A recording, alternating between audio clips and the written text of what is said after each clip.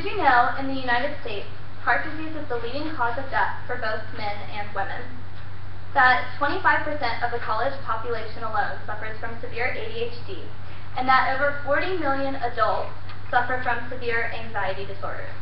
Typically, doctors prescribe medication to relieve the symptoms for all three of these disorders, but due to the research in the past decade, it has been discovered that meditation can help relieve many of these symptoms. Today, I'm going to discuss with you three main points. The first one being what meditation is and a little bit of the history behind it. The second one, the various health benefits from meditation. And lastly, where to practice meditation. Okay, so what is meditation? Meditation is known as a mental exercise to engage in focus in order to achieve a higher spiritual awareness or a heightened sense of relaxation. Where it all began. Actually, there's a preconceived notion that it all began with Buddha, but historians have discovered that it began in prehistoric times with the cavemen. The cavemen would sit in front of the fire and stare at the flames, and it was shown to relax them. There wasn't much technique to this, but it was still considered meditation. Moving on to Buddha. Buddha was called the Enlightened One, and he was born in 623 BC. And he would go around the East and preach various positive messages to people. And one of the many things that he taught in his teachings was the practice of meditation. And a lot of the form of meditation was developed because of Buddha. You can see in this picture right here his posture and the way he's sitting. His eyes are closed and he's still. And that's a big part of meditation that we still use in this modern day. Now that I've discussed a little bit of what meditation is and the history behind it, I'm going to discuss with you all a little bit of the health benefits that come from meditation. So, in the brain, we have various waves that go through, and beta waves are the waves that are known as agitated, alert, busy, tense, or afraid. And then there's three waves that go through the brain during the process of meditation. There's beta, which I just explained, that's alert, agitated, and then there's alpha, which is known as physically or mentally relaxed, but still aware of your surroundings. And then there's theta, which is the overall goal of meditation that you want to reach at the end of your meditation process. And that's reduced consciousness, and it's just basically very relaxed. You're not drowsy, but you're just completely relaxed. And so in this picture, I found it really interesting. The picture on the left is before meditation, and the pink and the orange and the red picture, it shows the beta waves going through, and then it shows the picture after meditation, and most of the beta waves have gone away. Now that I've discussed the effects that it has on the brain, I'm going to discuss a couple of the medical processes that have been done in the studies. So there's a new program that has really picked up recently called the Transcendental Meditation Program. It's also known as the TM program. And actually it started in the 1950s in India, but it took about 20 years to gain population in the States.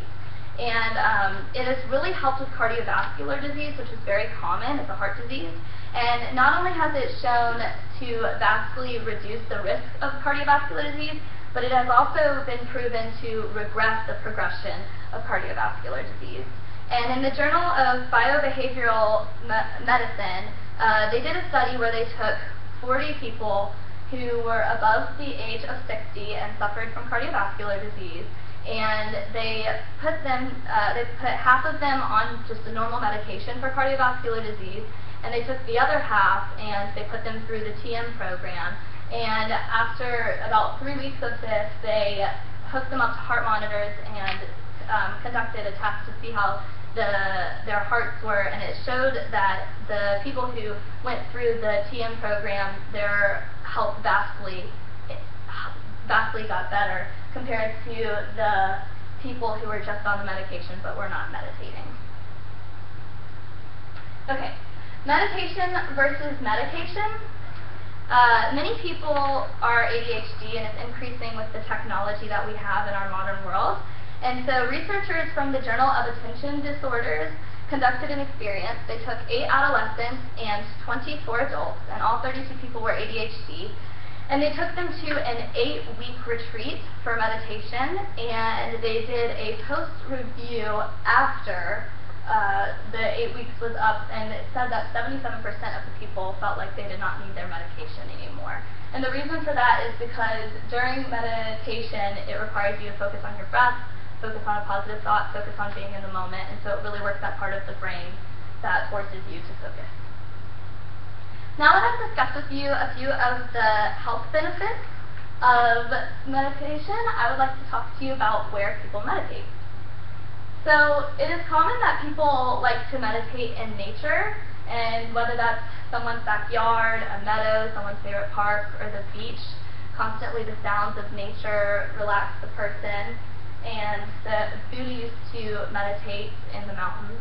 So it just depends on the person, but if you're more of an indoor person, there's Shavasana, and typically at the end of an hour to an hour and a half yoga practice, there is something called Shavasana, and it's a guided meditation at the end of class. It's usually very relaxing because yoga studios will have incense burning or relaxing music or have it completely silent, but it's just a really relaxed setting. And actually, interestingly enough, Buddha temples, and this picture right here is a Buddha temple in Jacksonville on the west side, and we have about 4 of them here. And it's free of charge, and the program, you can just look it up online or call, and they welcome anyone to come and practice meditation because they definitely believe in it. So in conclusion, today I explained what meditation is and a little bit of the history behind it. I listed the various health benefits of meditation, and I listed numerous places where you can practice meditation. Typically at the end of meditation, people say namaste, which is a meaning, it means a friendly Indian greeting or gesture of saying thank you as a sign of respect. It brings people together, so I just wanted to say thank you for letting me do my speech. Namaste.